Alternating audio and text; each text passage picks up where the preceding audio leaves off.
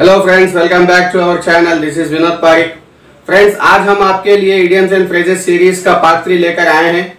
इस वीडियो में हम फिर से 10 इडियम्स और फ्रेजेस को सीखेंगे जिनका इस्तेमाल करके आप अपनी इंग्लिश को और बेहतर बना सकते हैं। लेकिन एक बात मैं यहाँ कहना चाहूँगा फ्रेंड्स, सिर्फ इडियम्स को देखना या उनको नोट करना, वीडियो को बार बार देखना ही काफ़ी नहीं है। आप अपनी रेगुलर स्पीकिंग में इनका जब तक इस्तेमाल नहीं करेंगे तब तक आप इन्हें अच्छे से बोल नहीं पाएंगे, सीख नहीं पाएंगे। तो मैं उम्मीद करता हूं कि आप इसको सीखने के बाद अपनी रेगुलर स्पीकिंग में इस्तेमाल करेंगे। तो चलिए फ्रेंड्स, शुरू करते हैं हमारा वीडियो।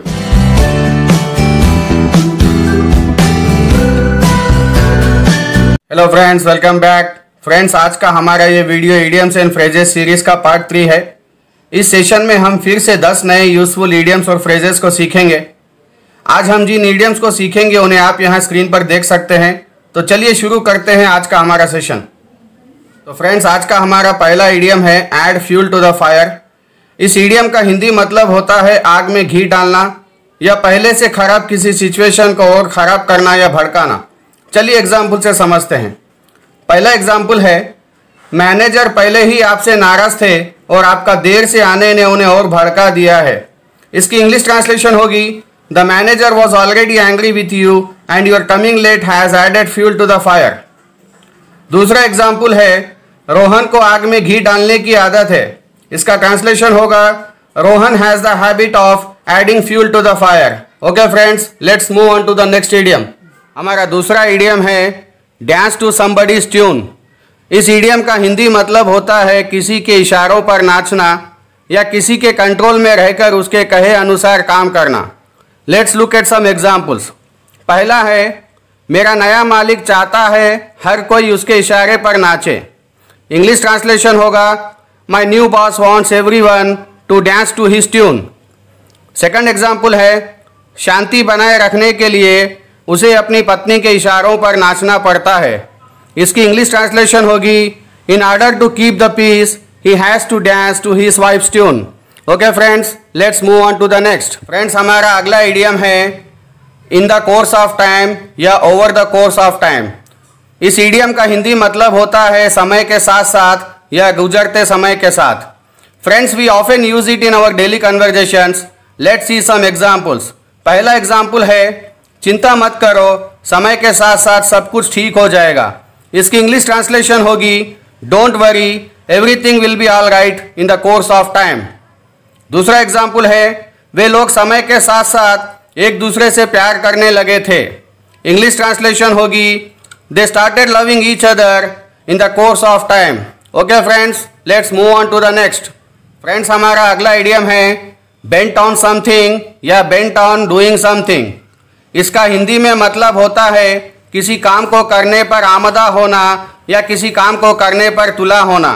चलिए एग्जाम्पल्स देखते हैं। पहला एग्जाम्पल है, वह मेरी जान लेने पर तुला हुआ है।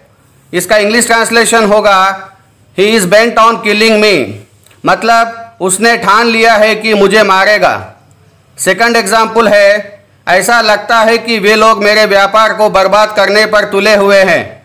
इंग्लिश ट्रांसलेशन होगी, it seems that they are bent on ruining my business. Okay friends, let's move on to the next.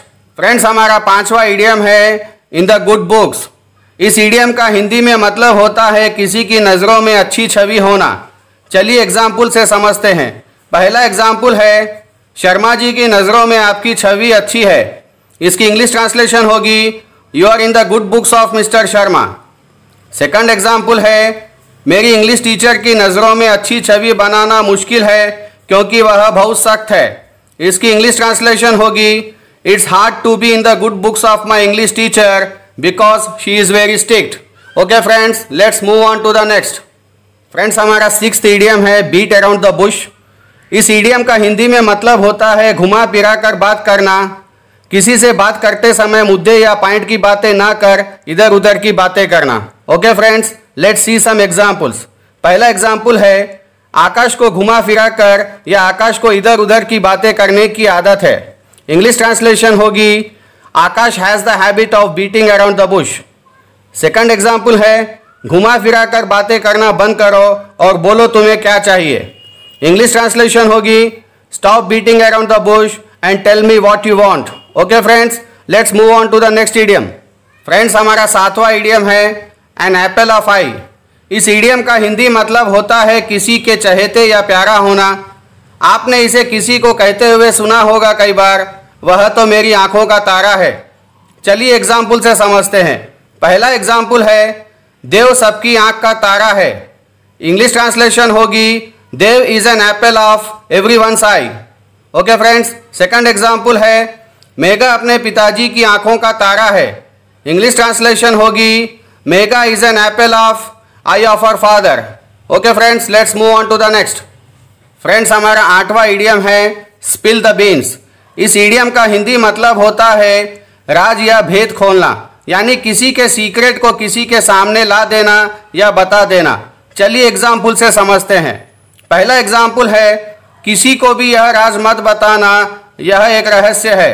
English translation होगी don't spill the beans to anybody, this is a secret. Second example है सुरेश हमेशा दूसरों के राज खोल देता है।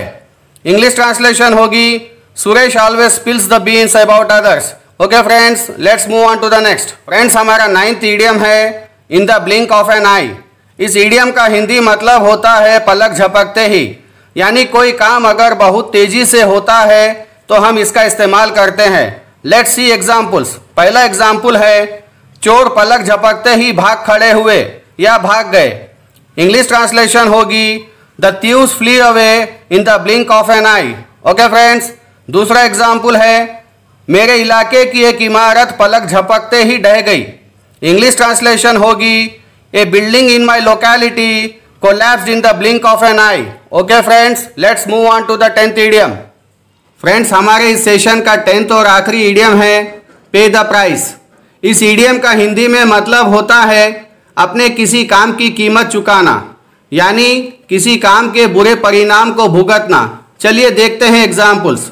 पहला example है तुम्हें उसकी कीमत चुकानी पड़ेगी।